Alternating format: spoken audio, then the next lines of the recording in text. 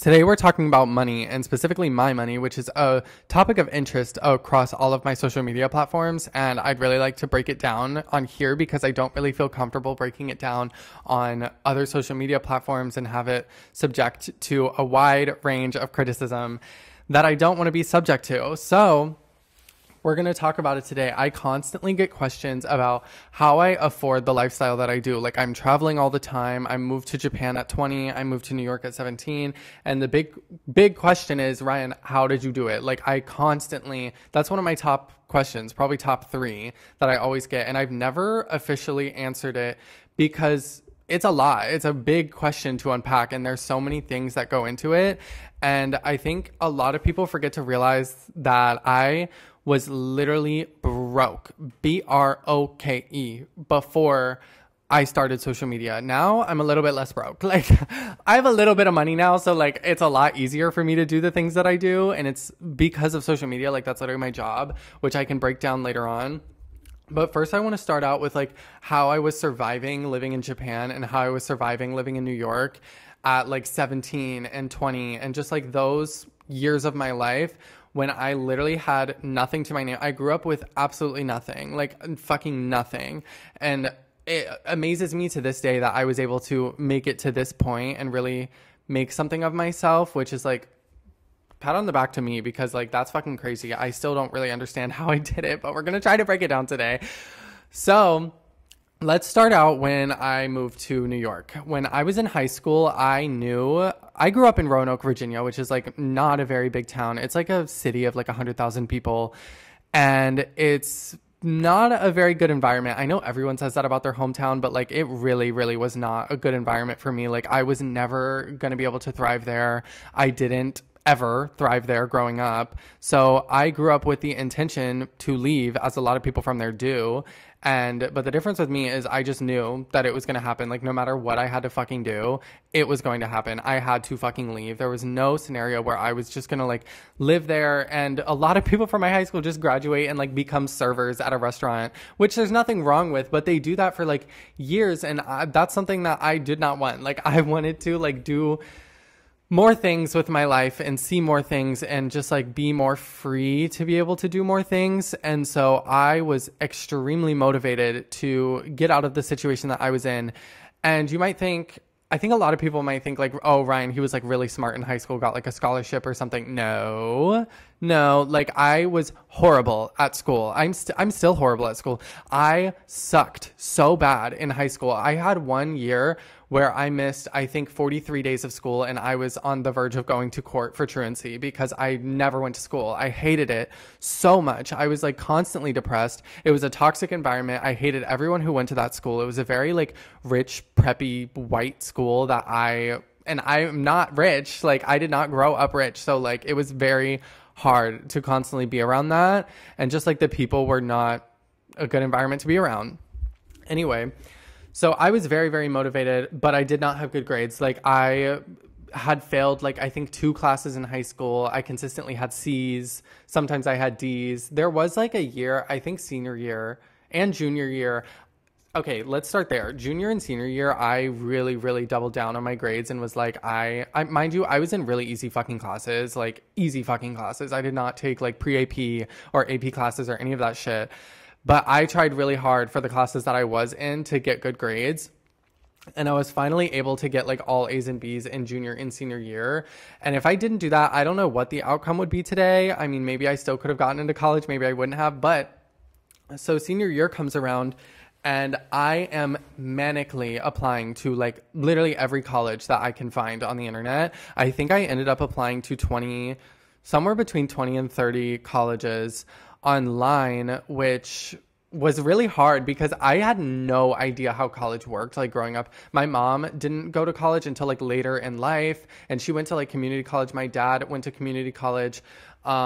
Everyone in my life, really, in my immediate family, didn't have any experience going to like an actual university. So I did not have any sort of tools to be able to like figure that out and navigate it. And especially when it comes to paying for college, that was the hardest fucking part, because what I did senior year, I was glued to my computer every single day, constantly researching how the fuck do I go to college and how the fuck do I leave my hometown and move away and figure all of this shit out when I have no fucking money. And basically, the answer was pretty plain and simple. Like, I did not have the money to go to school. My family didn't have the money to send me to school. And I was offered to go to community college, which is free for 2 years, and then like transfer to a 4-year school, which I still wouldn't have the money for at that point. But I wanted to get out immediately. Like, that was the only thing. That was the only option. That's what was going to happen. So I applied to so many fucking schools, so many fucking schools. And I don't know how. I guess my essays were good or something. And a lot of the schools I applied to obviously had like higher acceptance rates. I wasn't applying to fucking Harvard and Yale over here. But I got into almost every single school that I applied to, which I was really surprised about. Some of them I even did get scholarships for. However, I was very much set on going to school in New York City because it was the nearest city that I could get to. And I dreamed of living there since I was in like 8th grade, because who doesn't want to fucking live in New York City at some point in their life? Like, that was a big dream of mine. And so I applied to a lot of schools there. And I also had to apply for financial aid because I, again, didn't have any money to go to school. And if you're not American, financial aid is like a government aid program for students in lower income families. And there's different amounts of money that you can just be given. And then there's also like loans that you'll be given that are federal. And then there's federal loans, which are better than private loans because of interest rates and repayment plans. And it's a whole spiel and thing that I could get into, but we're not going to get into that right now. So I was applying for financial aid, and I noticed all of the schools that I was applying to, the ones that were giving me the most money were the private schools, which was really surprising because private schools are really fucking expensive. Like, all the private schools that I was applying to were probably $70,000 to $80,000 a year, which is so far out of my budget. Like, I couldn't even afford like $1,000 to go to school. Like, I had no money, nothing, like literally nothing. And so I was like, how the fuck am I going to do this? Applied for financial aid.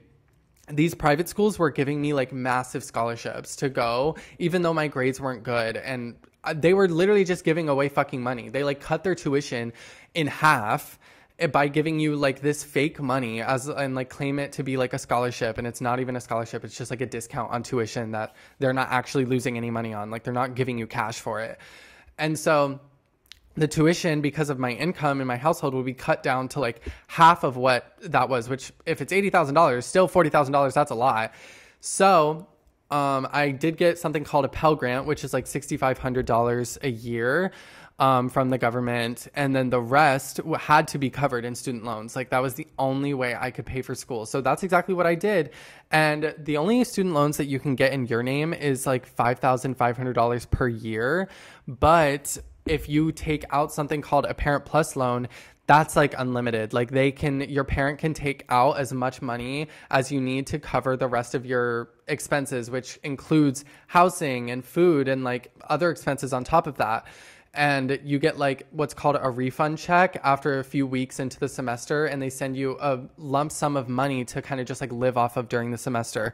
Of course, you have to pay all of this money back in the future, which I was really terrified of, very, very terrified of, but I was willing to make that risk because I knew that it would pay off in the end, and I would get way more opportunities using that risk than if I was to just stay at home and not take that risk. So I took out a pretty big chunk of student loans over the course of a few years, and I moved to New York, got my refunds through financial aid in like fall and spring every semester, and those helped me to live off of, but I was still broke like all the time. I had no fucking money to like really do anything. Like, all I could do was eat. I could get groceries. I could take the train when I needed to. Couldn't really do anything else. I could never buy clothes, like nothing extra. Like, that was my life for like a few years. I mean, that's the average like student lifestyle, I guess. But my parents or my mom didn't give me really any money throughout that time. Like, my mom can't afford to give me any money. And I just like was on my own. I was living in New York. I was able to move there in the first place because my sister offered to drive me there with my stuff. And that's how I was like physically able to move to New York. And that was like, I wouldn't have been able to do that without like my sister's help. And so, yeah, I was fucking broke. I worked many jobs while I was in New York, and it helped a little bit. a little bit, but like honestly not that much because I really wasn't even able to work that much because I had so much school.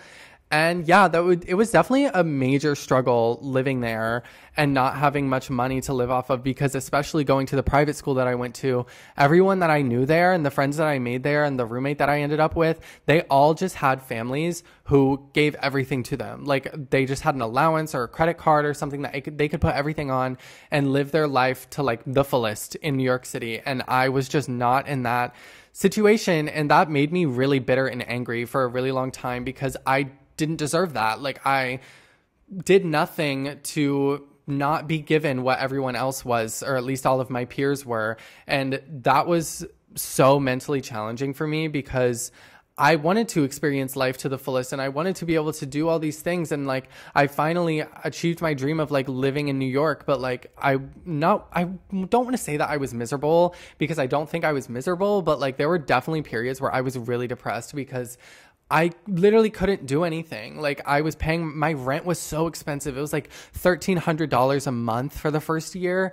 And I was only able to pay that because of my tuition refunds at school. And those like, even just that, like I was breaking even. Like I was literally breaking even anytime I paid rent. Like I had no money left. And so I had to be so frugal all the time, which does something to you. Like that is so depressing and not a fun way to live, which I'm sure many people know, many people have experienced. A lot of you might have experienced this.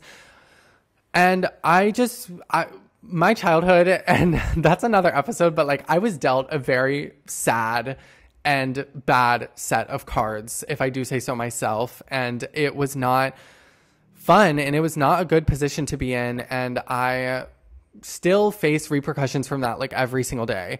And I was very mad at the world about that. Anyway, moving on. We're like veering off topic a little bit. But like, yeah, I was very frugal when I lived in New York.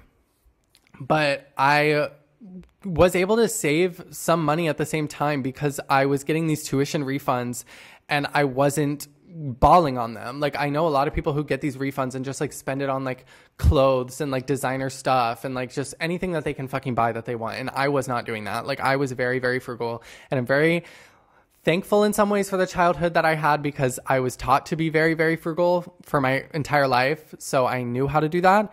And I continued that for years. And over the course of 3 years, I had, I want to say like $10,000, $15,000 just like sitting in my bank account, which kind of led me to have some flexibility. And mind you, this is not just like money that I had. Like this was like my student loans that were sitting in a bank account that I had access to. I still had to pay these back like in the future. But it was money that I had my hands on and I was willing to spend if it got me a better opportunity. So after a few years of living in New York, I started to fucking hate it. I was over it. My roommate was like so horrible. That's another story. And I just hated my fucking life there so much. And everything was a struggle, especially with how much money I had and was able to spend. So I decided I wanted to leave, and all of my classes were online, so I was able to do so. And I picked up and I moved back to Virginia, but not home. I moved to Richmond, Virginia for a few months, and I subletted an apartment there because I had friends that lived there and just wanted to experience like living somewhere else and maybe try living in a college town. And I thought maybe I was going to transfer to the college that was there, but I did not end up doing that. They took like literally none of my fucking credits when I tried to transfer. And I'm glad that I didn't transfer there because eventually I got into school to transfer in Japan, and it was an American school in Japan. So I was able to use my financial aid. I was still going to get an American degree. They took a bunch of my credits. So I was like, this sounds fucking incredible. Like I have a little bit of money right now to spend on like the plane ticket, start off getting an apartment. Like rent is pretty affordable in Japan. My first apartment was like $480 a month, which is way less than what I was paying in New York. So I was ecstatic about it. And I started that whole process, whatever. And I moved to Japan. I moved to Tokyo with like $10,000 in my bank account. And I knew that if I just kept going to school, I would keep getting like the refunds from financial aid. And that was basically my source of income for a while and how I was surviving until I started doing social media, and my social media took off like very quickly. And that became my main source of income now. And I don't even take out any student loans when I go to school at this point.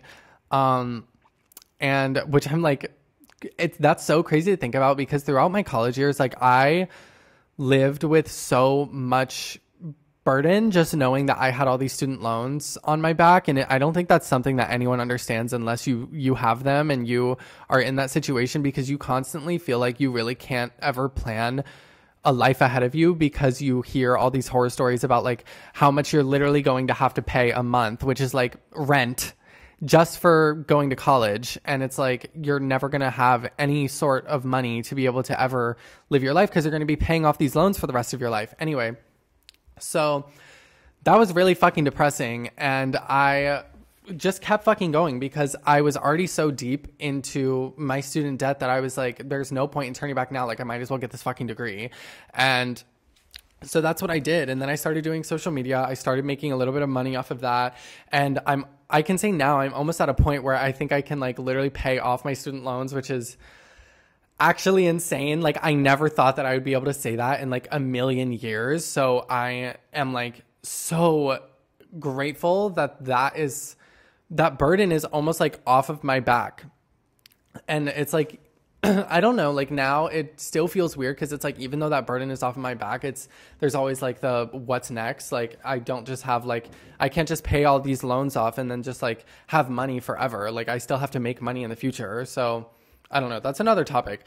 But like, that's how I afforded going to college and all these places and going and moving around so much. And I was just very frugal with my money, and I was getting financial aid. I did pretty much always work. Like while I was in school, I always had a job when I was in New York. It was obviously a lot harder to have a job when I moved to Japan. I worked as an English teacher for like one day, and I absolutely hated it. Like it wasn't even worth the money for me. So I did not continue it. And I also did a little bit of modeling. I don't know why I said that. Like I literally did like one job and got paid like $200 for it. But yeah, that's how I stayed afloat. That's how I fucking stayed afloat in New York City and Tokyo. And everyone asks me that question because I think that they want to kind of like replicate what I did and just like do the same thing. And while I think that's a great option and it can definitely open a lot of doors for you, and it did open a lot of doors for me, like if I didn't do any of this, I would not be where I am today. I would not have my social media. I would not have anything that I've built, any of the money that I've made, like nothing. And so I'm really glad I made that decision. However, it is a huge burden to put yourself in, and not everyone gets as lucky as I did. And I just like don't want to influence anyone to ever make a decision like that and say like, oh, you should go to school and take out like a bunch of fucking student loans and you'll be so much happier, because I wasn't really happier. I can't say that I was 100% happier, because I was miserable a lot of times, and me living in all these different places and like being able to travel and do these things did not make me happier whatsoever. Like, yeah, I felt a little bit more free, and I love my independence, and I was able to really explore that at such an early age. And that was great. It did make me happy though. Like moving to Japan, it was fun. Like the first few months that I got there, it felt kind of like a vacation, but then I was in school, and it just literally felt like fucking school, which I always hated.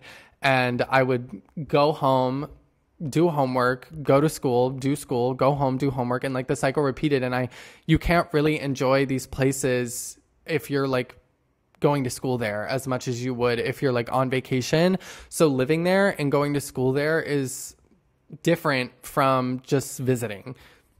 And I think that's important to note, because I definitely moved to Japan on like a manic episode.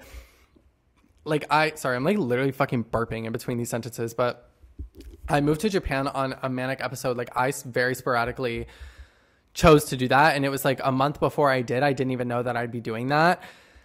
And while I'm really glad that I did, it was a very quick and rash decision that I did not have everything planned out. And I was just like, oh, Japan, like so exciting. I literally always wanted to study abroad there. Never thought I would, because I didn't have the money to do so.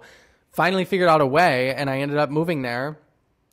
And after a few months, the novelty, like, is that the right word? I don't know. Novelty, it wears off. Like you do not have as much fun as you do in like those first 3 months that you live there, and everything is new and exciting. And I was just like so ecstatic in those first few months, and everything was just so like incredible when I first moved there. And I don't regret that decision whatsoever. But I think like I think I just definitely have like some issues with mania where I make decisions very quickly, and I think that explains a lot of the things that I do. I think that could literally explain like why I'm in fucking Bali, Indonesia right now. And I just think a lot of people are quite different from me when it comes to making decisions, and a lot of people are very reliant on their family and friends and the city that they live in and have all these factors, but that I'm not tied down to. Like, I've never been close to my family. I've never been close to many friends in my whole life. I absolutely wanted to leave the city I grew up in. So I really don't have any of these factors ever like tying me down to one place.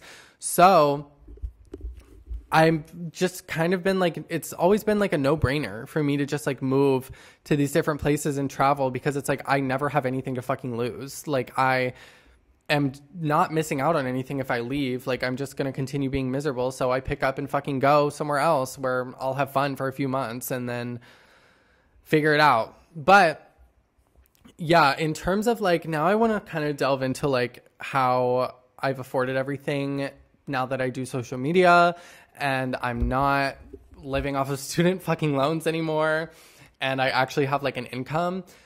So to start out, I'm still pretty frugal with my money, which I know looks like it's hard to believe, but I do everything that I do very cheaply. Like, I am able to travel the world, and I think people forget, but a lot of people know how, like, if you're in Europe and you travel throughout Europe, but you're already there, it's so cheap. Like, the flights are so cheap. And I think people forget that the same goes for Asia. Like, if you're in Japan, you can go anywhere in Asia for like $200 or less. Sometimes you can go to like Australia, and like, it's very cheap. Like, and the Airbnbs are cheap. The cost of living is cheaper.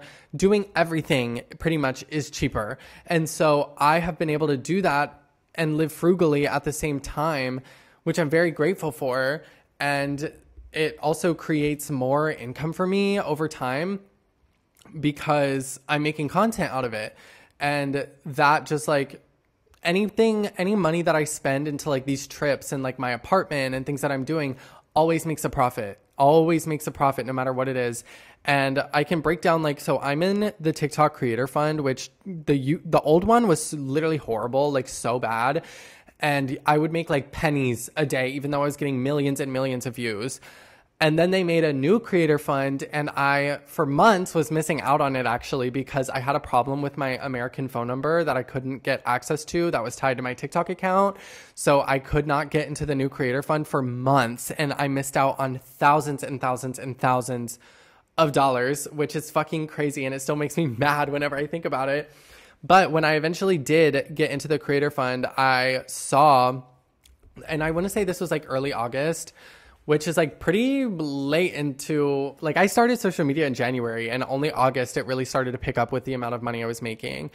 And up until then, I was just living on like my YouTube AdSense, which was doing pretty well, and I was making a sustainable income off of that. And then I had like brand deal here and there, and I was definitely getting good brand deals on YouTube for a while. So that was keeping me afloat for the time being. And then the new creator fund came out on TikTok, and it almost is like perfect for like the type of content that I make, because for the new creator fund, you have to have your videos over 1 minute long for them to qualify.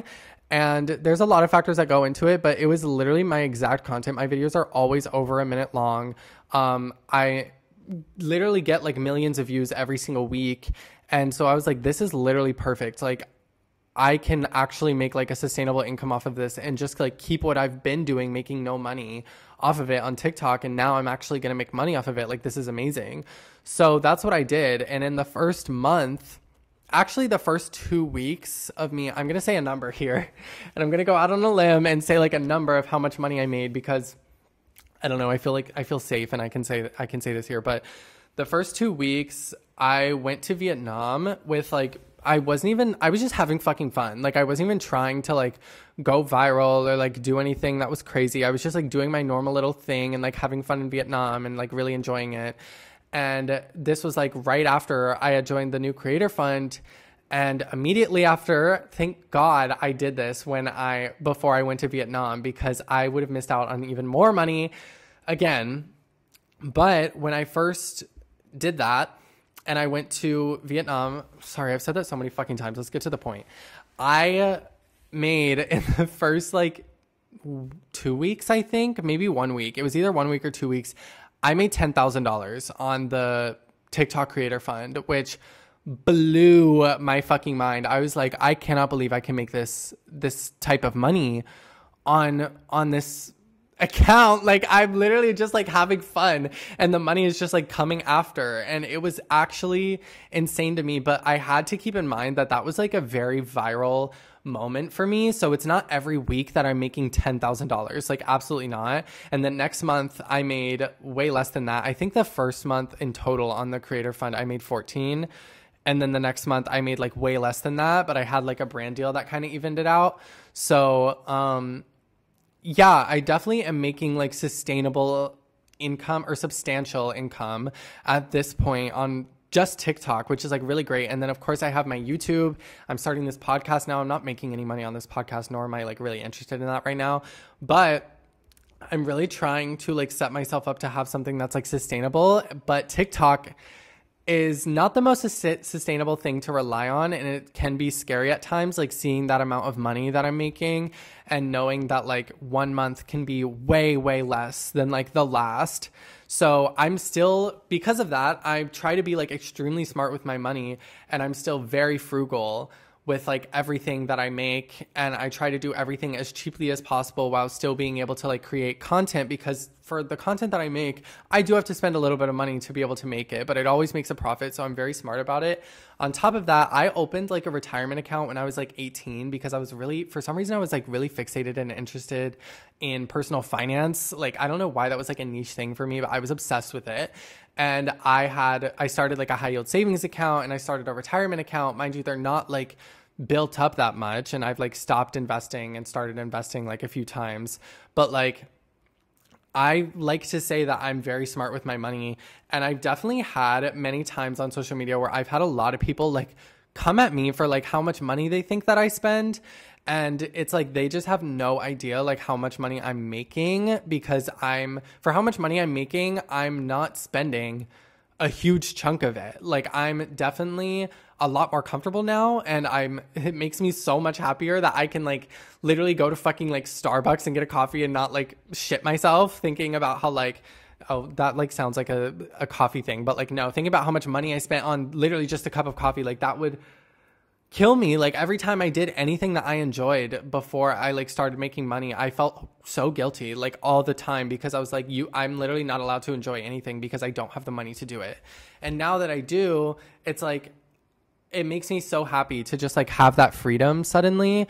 And on top of that, I have like savings that I'm able to like continuously like increase on and like eventually pay off my student loans. And yeah, there's a lot that goes into social media, and it's not just like sponsorships. Like, I feel like a lot of people just think like, oh, the way you make money on social media is through sponsorships. And no, like, I make money on YouTube, I make money on TikTok, I make money on brand deals on YouTube and TikTok. And I don't think I've ever done a brand deal on Instagram, because I really don't have a huge audience on Instagram compared to my other platforms. But yeah, that's the spiel. That's like how much money a loose idea of like how much money I make. That's not like, the number that I said is not how much money I make every single month. Like, like I said, it varies. But overall, I've just like, over years of like work and opportunity and luck and just a bunch of different factors, I've been able to get to a point where I'm really able to call this my job and say that I have a job and say that I have a pretty good paying job right now, which is like something that I did not think that I would be able to say in like a million years. Like, it's so strange to me whenever I just sit here and think about like how I got in this position, because this is what I dreamed of for so long. Like, I wanted to do social media and just make money off of it, because that's what I did with my time. Like, I was like a fucking loner, independent, introvert child, and all I did was watch influencers and YouTubers, and naturally that became my fucking dream. And I remember like I would literally sit in my room in like high school and start crying. I would literally start crying because I wanted their life so bad. And I guess I wanted it bad enough to the point that I was able to achieve it too, which is weird. There's always people above you though. Like, definitely stuck in comparison. Like even though I make like X amount of money right now, I still compare myself to people who make 4 times the amount that I do. And sometimes they do less work than I do. And that like is really upsetting. And I don't know. I don't want to get off into like that topic of like comparison. That's another episode. But like, yeah, that's how I've afforded my life to the point that I've gotten it. And I am pretty proud of myself for the way that I've managed my money. And I know like the whole student loan situation is like a pretty heavy and sensitive topic for a lot of people, and it did pay off for me in a sense. Like I'm very happy that I made that decision, and I'll never ever regret taking out a bunch of student loans because it got me to where I am today. If I didn't do that, I think I'd still be stuck living in Roanoke, Virginia. And so I don't want to influence anyone to make that decision or do that. But if you were in a situation like me, then maybe it would work for you, and maybe that will help you get out of a situation that may not be the best possible scenario for you. But yeah, I feel very lucky that I've gotten to this point, but it's also taken a lot of hard work and a lot of self-education. That's what I'll say. Like I have taught myself so much via like YouTube and TikTok and just research about like how to manage my finances and like what to do with my life, and having a lot of work ethic to get myself to that point, and being able to have a mature outlook on money and how I should be spending it and how I should be making it as well, and how to create a sustainable income for myself. I feel like I've rambled a lot this episode into a lot of different topics. Okay, my camera died, but if you're listening to the audio, doesn't matter. I do want to say everything happens for everyone differently, and I think a lot of people want to know about like my financial situation and whatnot so that they can, you know, like recreate kind of what I did. And I can't promise that that's going to happen for everyone. And I think it's important to take note, but obviously I want to say dream big, dream as big as you can, and keep following your dreams, because eventually it worked out to some extent for me. Being delusional worked out to some extent for me. So follow your dreams. That's the end of the episode. I love you. Mwah. Bye.